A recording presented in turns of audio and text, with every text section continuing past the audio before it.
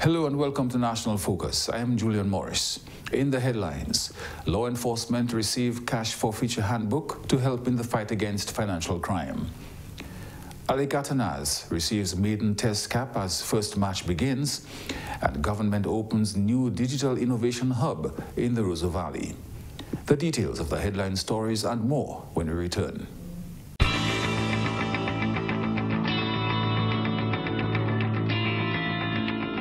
Welcome back. Ali Katanaz has received his maiden test cap as the first cycle pure Agabati test between India and the West Indies kicked off on Wednesday. West Indies won the toss and chose to bat, naming Katanaz in the playing 11. Dominicans turned out in numbers to show support to the 24-year-old as he made his debut. GIS News caught up with some patrons as they entered the stadium on the opening day. Alec's sister, Miss Alexia Katanaz, is overwhelmed with excitement for her brother. She is thankful for the support that she has seen so far from Dominicans. It's great. I'm overwhelmed. I'm happy. He has been wanting this all along and he got it. Support is an understatement. Support a lot of people, even from his community. The people, everybody, they're coming out. So yeah, he's got a great support. Like I told him last night, just go out there, put God first, and everything else will follow. Mr. Julian Fontaine is a resident of Grand Bay, Ali Katanaz's hometown. He's excited to be able to cheer on Katanaz as he makes his test debut. You see me, I'm very excited, and I'm proud to be here because I want to see Ali Katanaz do good for the country and even for the rest of the world, because everybody looking at him and everybody expects us to get a century from him today. And I wish him luck, and I'm going there to make sure that happens. I will shout for him, and I will upload him in everything. Another fan of the game, Mr. Elford Zavi, says this is a special moment for all Dominicans. It's always our heart desire to see our people performing in the highest level, or at the highest level, to go into this type of things. And now he's doing his international debut. That is very good for us and for him also. And we just hope that he's going to make us proud. We know that there is a lot of pressure over him, over 16,000 people in Dominica on his shoulder, plus people who are out of Dominica on his shoulder. But as he said, that he loved being under pressure. So I am there to take a look at him. And I know he's going to make us proud. Diasporans Mr. Gregoire Joseph and Mr. Jonas Joseph are hopeful that Ali can excel in his first international test innings. To be honest with you, that's the only reason I'm here, to see hopefully that he performed very well. But yeah, that's why I'm here, just to see him. Any words of advice for him? Not as yet. I don't want to jinx him, not as yet. I just want to hopefully that he perform and do very well. But, yeah, it feels good to see a Dominican make it after a long time. I'm happy for him. Hopefully he can continue and do good. And we came all the way from Boston just to see him. Mr. Maurice Cyril says seeing Ali as the first Dominican batsman to play for the West Indies in years is an achievement for all Dominicans. It goes without saying that we're all pleased to have that. We're all happy when Irving Shell made it. We're happier when Northfield made it. We're happier still when Shell others made it. And then we have a one after Irving as a batsman and make debut in Dominica. And the fellow we've seen grown from under 13, under 15. And so some of us were quite happy. We know the youngster, and we're quite pleased to be here this morning. Any words of advice for him? Advice, no, stay focused, concentrate, and watch the ball. The Commonwealth of Dominica continues to fulfill its obligations to remove the incentive for criminal activity through cash seizure forfeiture. Dominica passed the Proceeds of Crime Amendment Act in May of 2013, becoming the first Eastern Caribbean country to pass a comprehensive civil asset recovery law. During a short ceremony on Wednesday, the Regional Security System Asset Recovery Unit presented copies of the Dominica Cash Forfeiture Handbook and the Dominica Cash Seizure Policy to representatives of law enforcement agencies, including the Police, Financial Intelligence Unit, Customs, the Director of Public Prosecution, and the Attorney General's Chambers. The Regional Security System Asset Recovery Unit embarked on a project with the Financial Intelligence Unit of the Commonwealth of Dominica over a year ago towards the publication of a comprehensive, jurisdiction-specific and practical cash seizure, detention and forfeiture handbook. This handbook advances Dominica's alternative approach to crime fighting through attacking criminals where it hurts the most, their pockets. The Cash Seizure Handbook serves as a guide for law enforcement agencies and officers in dealing with situations where cash is suspected of being derived or intended for illegal activities. The handbook outlines steps and procedures for seizing cash and the subsequent handling of such cases. Director of the Financial Intelligence Unit, Mr. Mackelson Farrell, says since the introduction of the civil recovery regime in 2013, the fight against financial crimes has intensified. During this period, mechanisms have been implemented to strengthen the regime. For example, the opening of 2 accounts at the National Bank of Dominica, namely the Proceeds of Crime Detained Fund account and the Asset Forfeiture Fund. 2, the development of a standardized cash breakdown sheet. 3, provision for disclaimer, and most recently, the enactment of the Magistrates Code of Procedure SRO 9 of 2018. A continued priority of the Financial Intelligence Unit is combating financial crime, has been to promote, encourage, and enhance interagency cooperation with other law enforcement bodies. Minister for National Security and Legal Affairs, Senator the Honorable Rayburn Blackmore, says it is important to take away the incentive for those who commit financial crimes. Especially as it pertains to money laundering, that in order to deter those criminals, we have to ensure that they're hit hard. And you hit them hard, and I'm not sure whether that's the appropriate analogy or metaphor to use. But you have to ensure that you extract, you take away the profit from that enterprise. And that is why, in that regard, therefore, I want to really commend the efforts of the FIU in Dominica for ensuring over the years that over $10 million has been forfeited. And that money has been placed back into the fight against crime. The Dominica Association of Teachers, DAT, has launched its annual Teachers Summer Institute.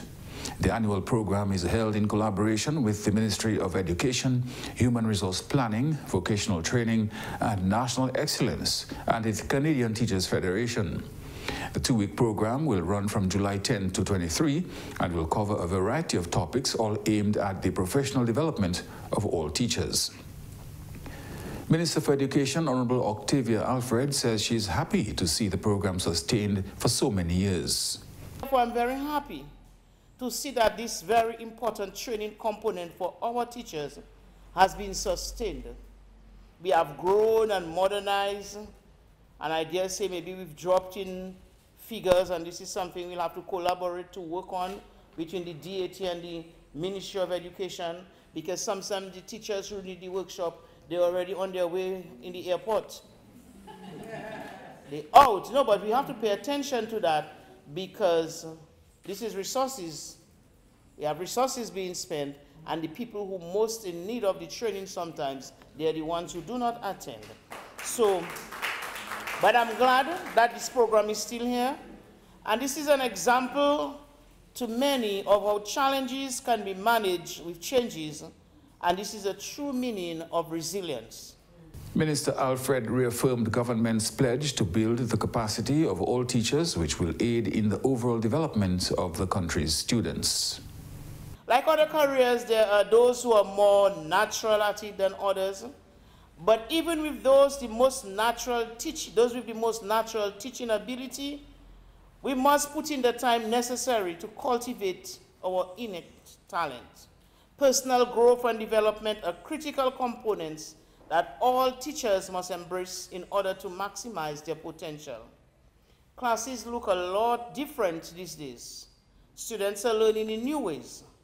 So therefore, the support a teacher gives to students goes far to help them to consider their education. The Ministry of Education has a responsibility to implement programs and policies to build the capacity of our teachers so that they are able to deposit in their students the knowledge, skills, and attitude needed to make them well-rounded individuals who will grow up and live a productive and happy life. Canadian team leader Ms. Anne Irvin says they are committed to doing their best to make the time spent here meaningful.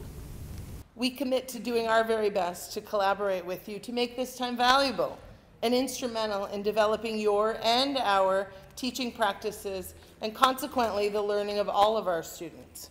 Remember, in the words of Mr. Ziegler, he said, "If you are not willing to learn, no one can help you. If you are determined to learn, no one can stop you." And I believe that. This is your time. Make it worthwhile. Project Overseas is our time together to reflect on and enhance our teaching practices. It's a good time to stop, give pause, reflection. How do we want to improve next year? We can all take that time. The government of Dominica, through the Ministry of Public Works, Public Utilities and the Digital Economy, have newly opened a digital innovation hub in the Roseau Valley constituency. 16 digital innovation hubs have now been erected across the island. The hubs form part of the Caribbean Digital Transformation Project, which aims to improve the lives of individuals in the region. Minister of State in the Ministry of Public Works, Public Utilities and the Digital Economy, with a specific responsibility for public utilities, telecoms and broadcasting, Honorable Shakira Lokat Hippolyte, says the project was to the tune of $75 million. The government of Dominica continues to introduce initiatives that will move the country forward into the digital age. All of this and more is being done under the Caribbean Digital Transformation Project, for which the government secured financing from the World Bank in the amount of $75 million.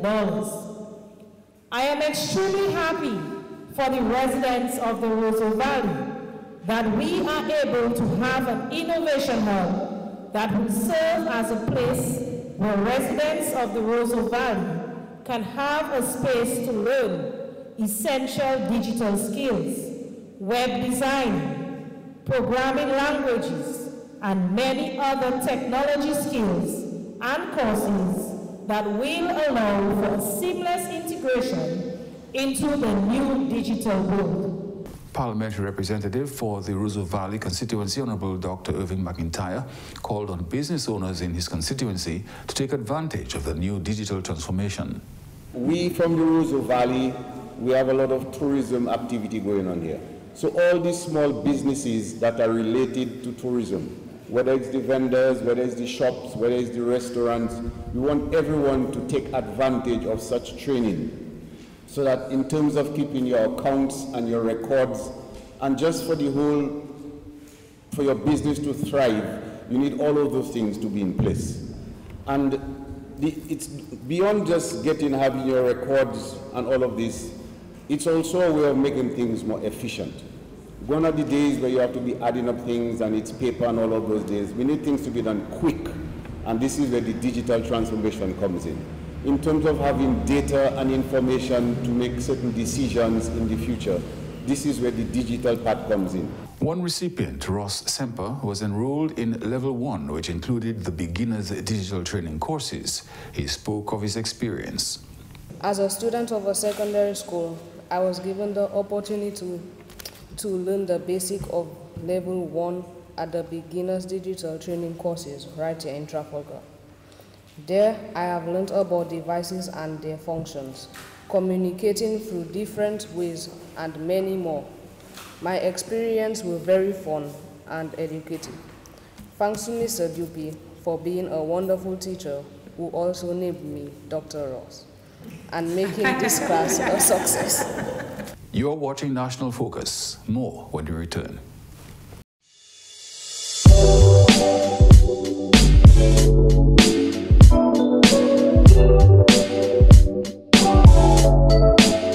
Welcome back.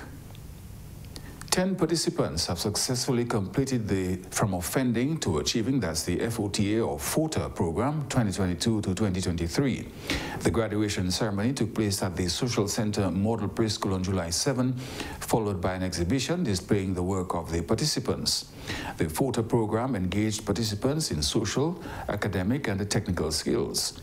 Coordinator of the FOTA program, Mr. David Toussaint, thanked partners for the project and advised students to use the experience gained with the program to overcome obstacles. Use this experience, skills, and lessons learned to build strong to face whatever it is by life may continue to pelt at you. Go out into the world and play your part. Exemplary citizens, and show positively wherever you may end up.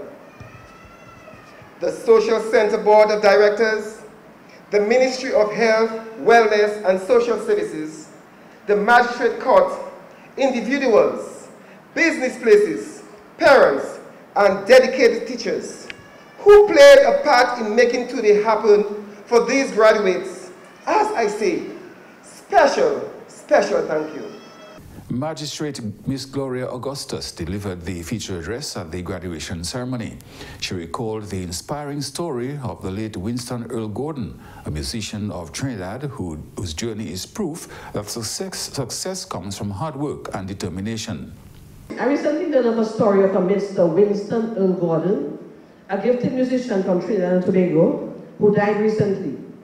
In paying tribute to him, a friend and past colleague said that Mr. Winston had moved up from being a messenger in a bank to being a bank branch manager.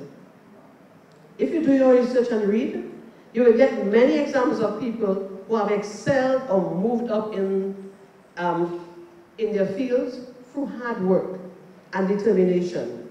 Some did not go to secondary school or university. What they had was a goal, passion, determination, and they did the work. The journey of graduate Joel Jolly was testimony to the success of the FOTA program. My name is Joel Jolly, and for 15 months, I've been a student of the FOTA program. For years, I have felt I work better with my hands, and I would benefit from a skill program. I went to the Dominica Grammar School for 3 years, and although I enjoyed my time there, I have never felt like it was the right place for me. My first impression of the FOTA program was it is no different from the Dominica Grammar School. However, as weeks went on, I started to realize how wrong I was. Attending the program has taught me a lot of things. I have learned to believe in myself, I have increased my self-esteem, and I can say I have gained maturity. Valedictorian of the 2022-2023 FOTA program, Randall Paul, copped the awards for hospitality, literacy, numeracy, spirituality, social-related and academic performance. He advised students to challenge themselves and aim for progress. My advice to my peers and every young individual out there is to challenge yourself and take everything you've learned from every experience, conversation, and lesson plan with you. The real world make the best of it. No, it's not going to be easy. Nor will success knock on your door tomorrow night. But I want for you all to continue to make progress, whether it's in school, at work, or just becoming a better person in life. Always continue to make progress. The government of Dominica and the People's Republic of China witnessed 2 significant milestones in the continued advancement of healthcare at the Dominica-China Friendship Hospital on Friday.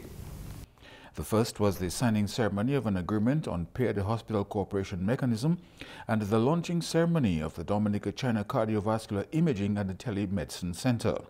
Dr. Zhao Haipeng is Executive Vice President of Sun Yat-sen University and President of the first affiliated hospital at Sun Yat-sen University.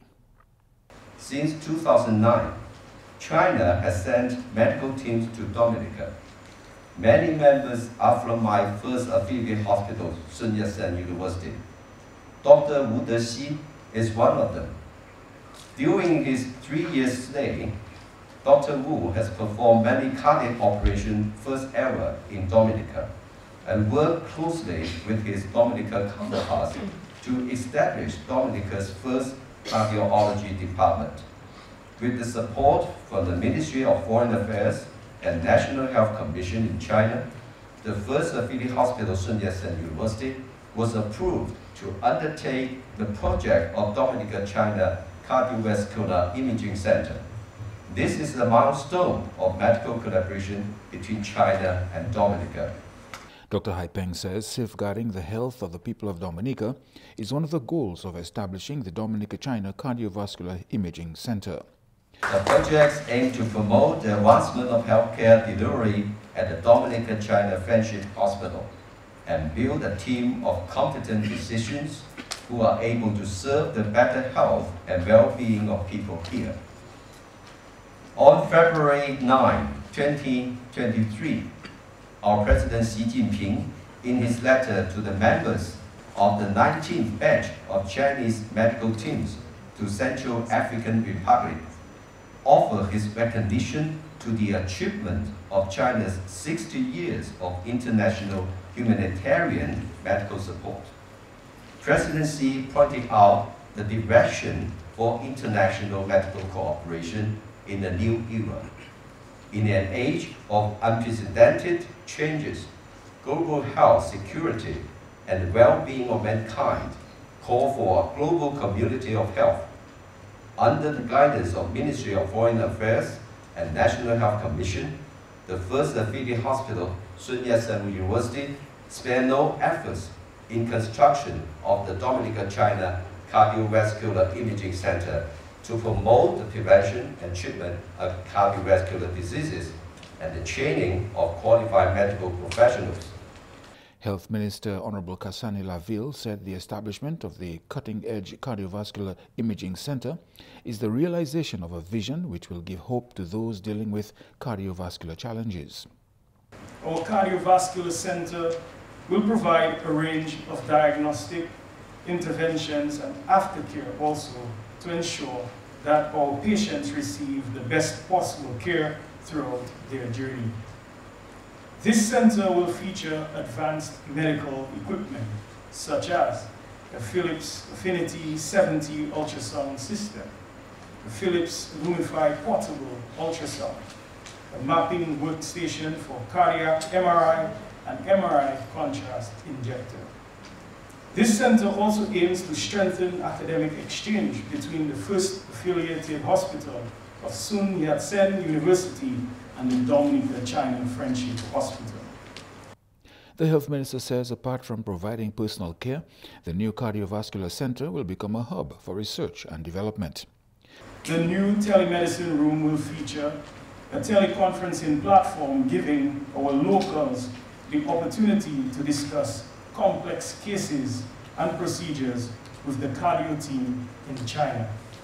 This center stands not only as a testament to our dedication, but also as a testament to the trust placed in us by the community. With their faith in our abilities, we are tasked with the responsibility that we hold with utmost reverence.